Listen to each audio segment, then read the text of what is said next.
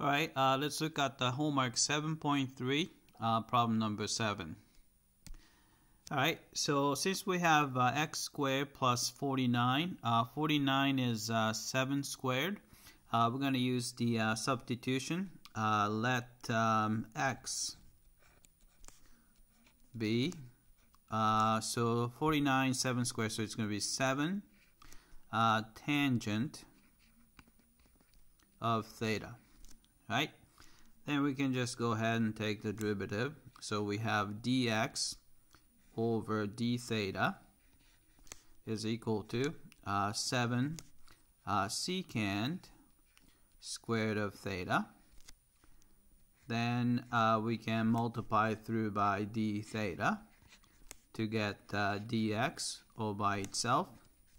So you have a 7 secant squared of theta d theta.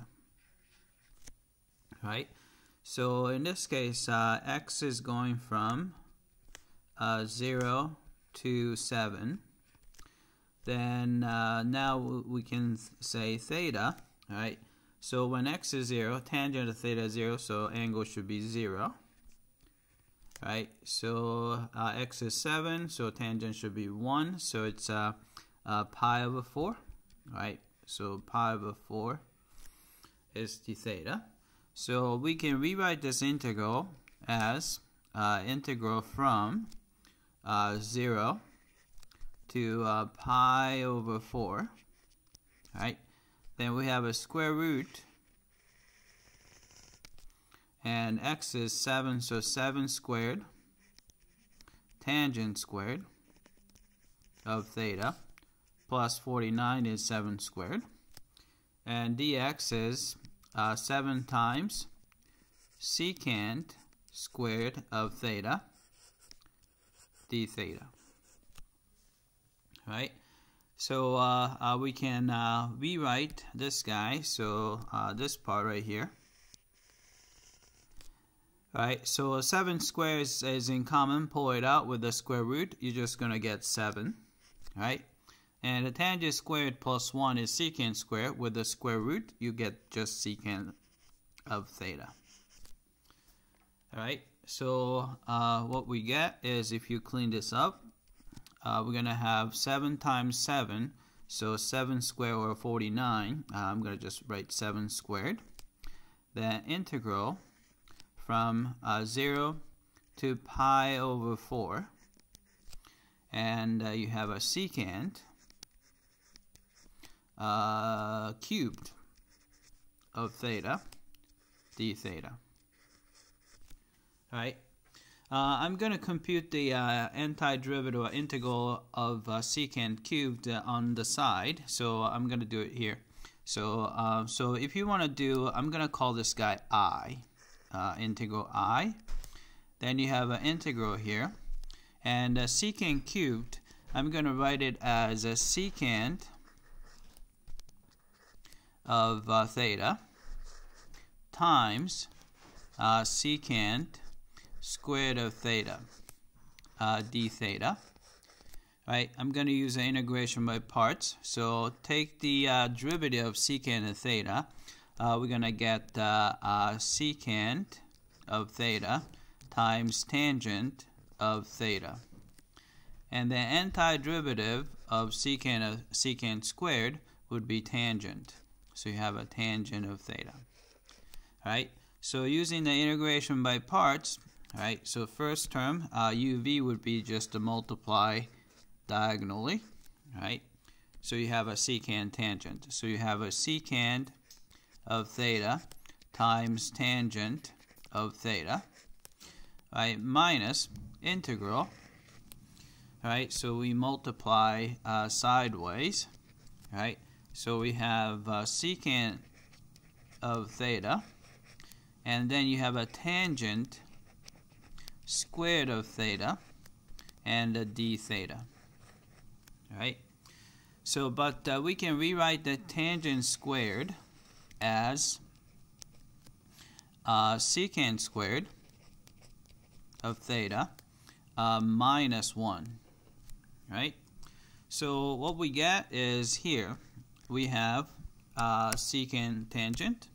So we have secant of theta, tangent of theta. Right? Then we have minus, right, secant times secant squared, so we have secant cubed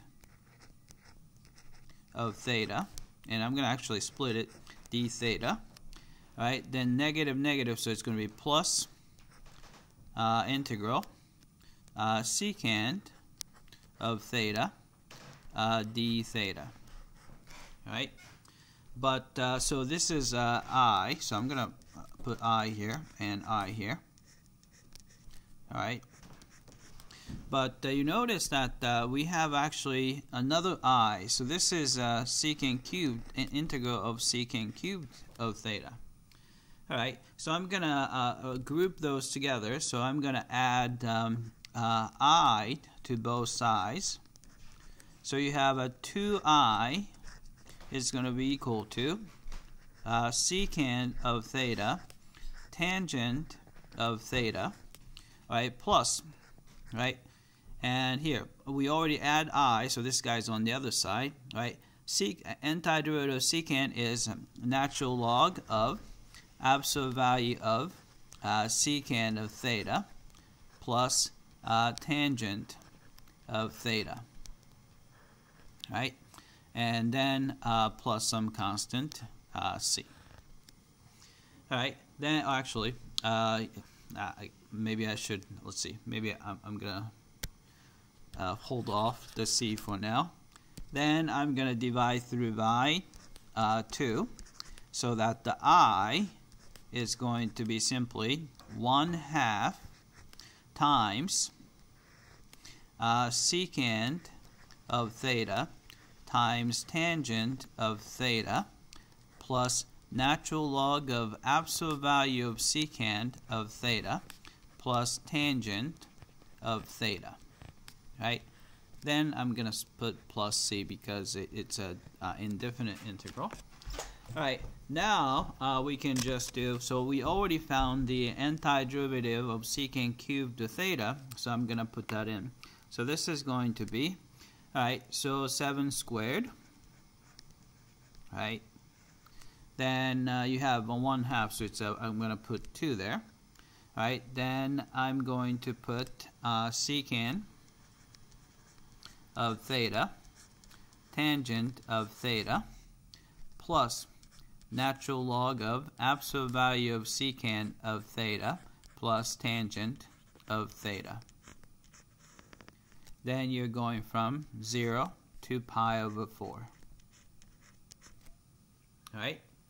Then we just have to evaluate that. So this is going to be so right here.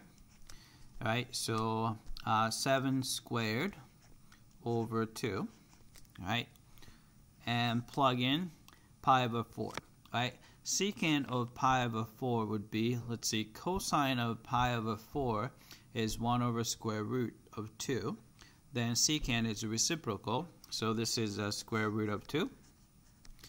And the tangent of pi over 4 is 1, so times 1, right? Plus, we have a natural log of absolute value of secant of pi over 4 is, as we said, the square root of 2. And a tangent, so it's going to be plus 1. Alright, then we have minus, right? And we plug in 0, right? Since tangent of 0 is actually 0, so secant of 0, tangent of 0 is 0. And if you plug in, let's see, secant of 0 is 1, because cosine of 0 is 1. And the tangent of 0 is 0, so it's a natural log of 1, which is, I'm going to write it, but the natural log of 1 would be 0. Actually, I'm going to just erase it. So if you plug in 0, it's actually all zeros. Right? So we have that.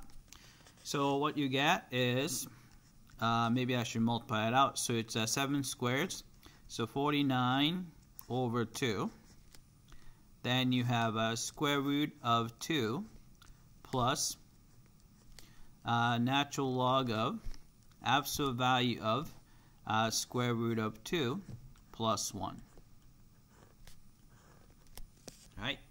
So that's the value of the definite integral given.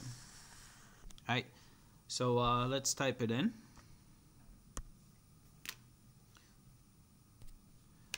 Alright, so what we got was 49 over 2, then parentheses, square root of 2 plus natural log of square root of 2 plus 1.